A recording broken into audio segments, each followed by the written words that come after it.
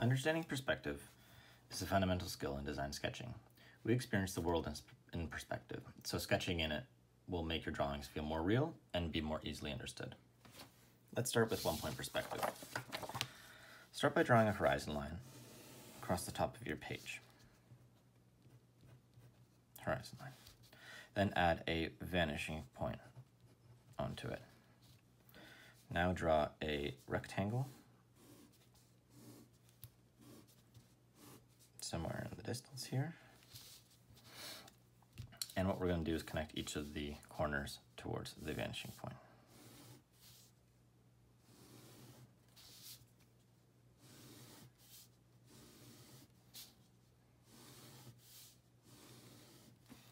Great. Now, make another rectangle in between these new points. And now we have a rectangle drawn in one-point perspective. You can repeat this again with a different shape, maybe a little bit of a different location.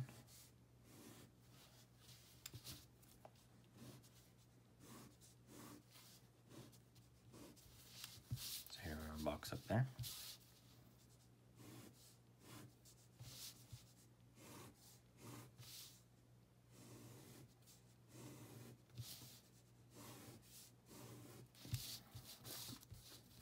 And do the same thing by adding another rectangle.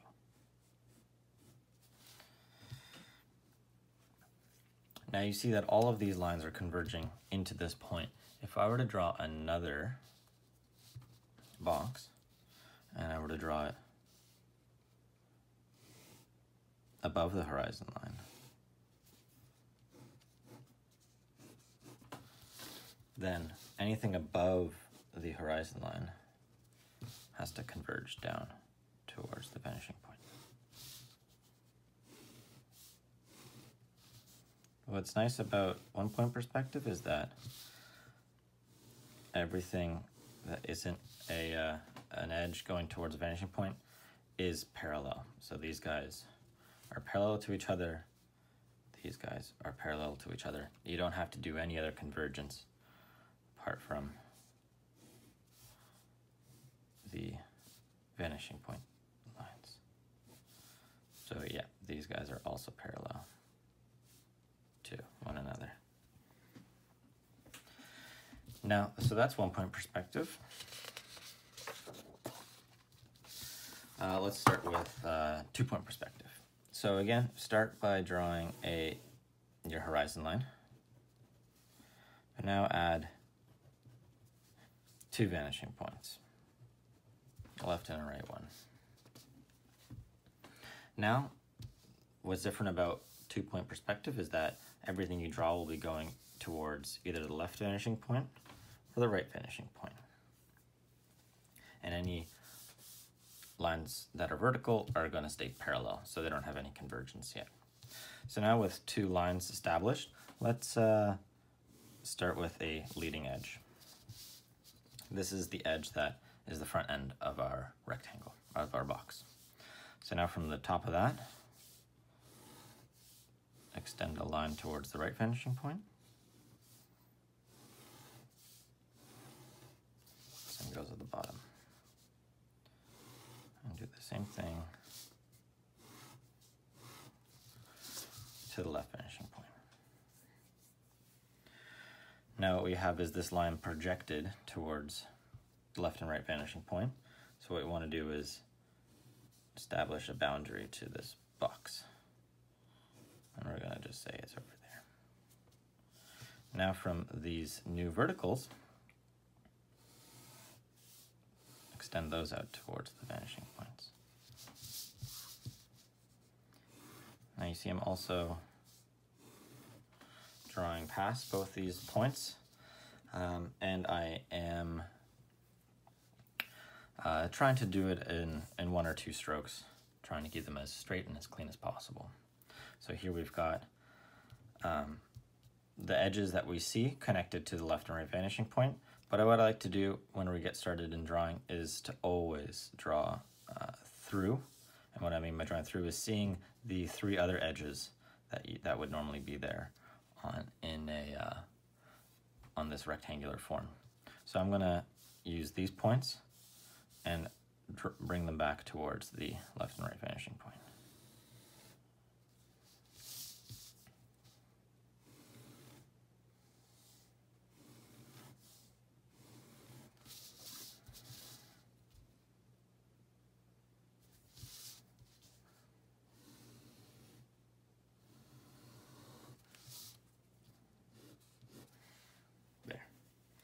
These lines got a little bit messy, but the convergence here is I had to fix the convergence because the first time wasn't going so well.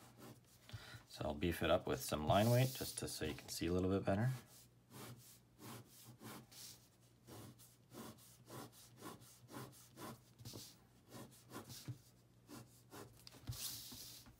There. Now you see all of these lines here, if we look at the ones going to the left vanishing point, they're converging nicely. This one was converging a little bit too aggressively, so I had to let it go out a little bit more. And the ones going to the right have a nice kind of convergence. They seem to be rather true. So that's a good example of something how you can correct a drawing when it's going a little bit south.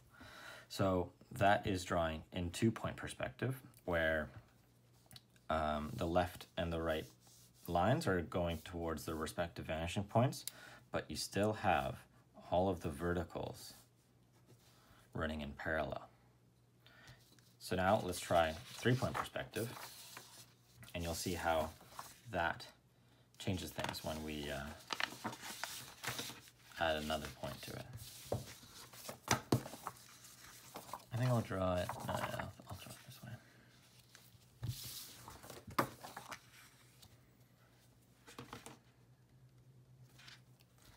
So with 3-point perspective, we still have a horizon line.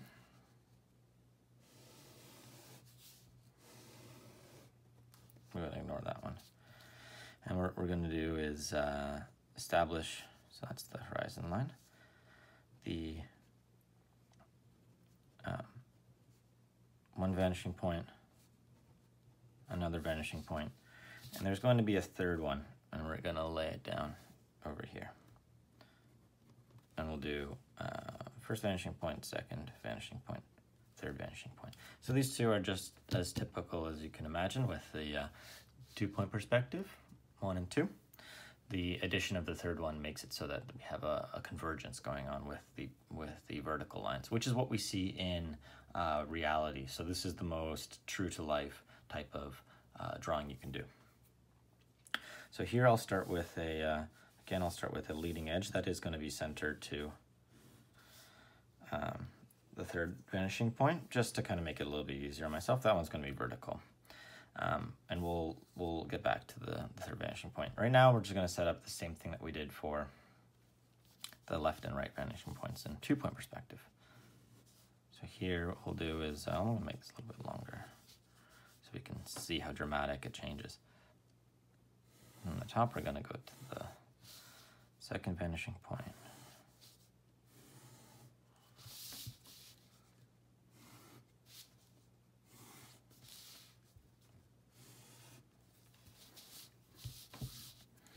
And let's say, now I want to put in some lines for the third vanishing point.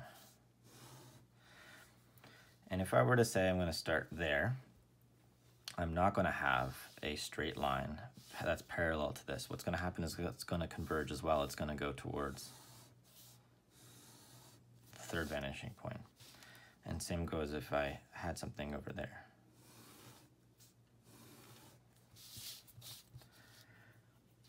So now we have a convergence that's happening in 3 ways. I'll start these new points and extend them towards their vanishing points.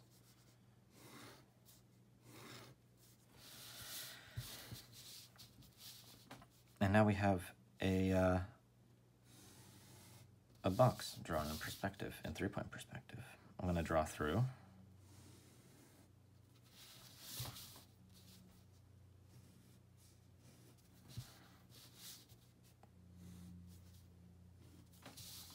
So that we have 2/3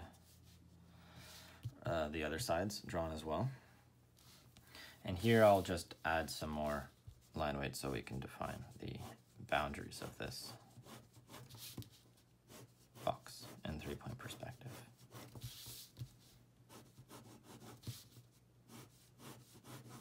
So in 3-point, we always have a convergence on every line that we choose.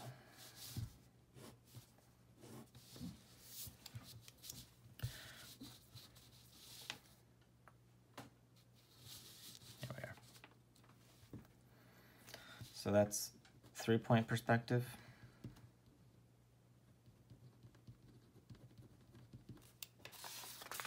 Two-point perspective.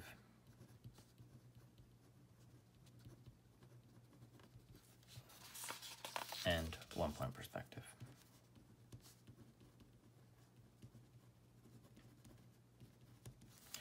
You can see the differences here. This one looks a little bit more less true to life because things are literally parallel, the up and the vertical and the horizontal lines, and only there's only one point of convergence. This is good for if you're drawing a bit of a larger scale, you know, looking at down a train track or at a train station. That's sort of where you can observe this most often. 2-point perspective is getting a little bit trickier with having 2 points of convergence, but the same principles apply, that all of the edges need to be converging on one point or another, with all of the verticals staying parallel to each other. And 3-point perspective, where we have every line that it will be on the page will be converging to one point or another. And there you go. They all have their uses, but they're all extremely important in understanding how to draw more true to life and more clearly.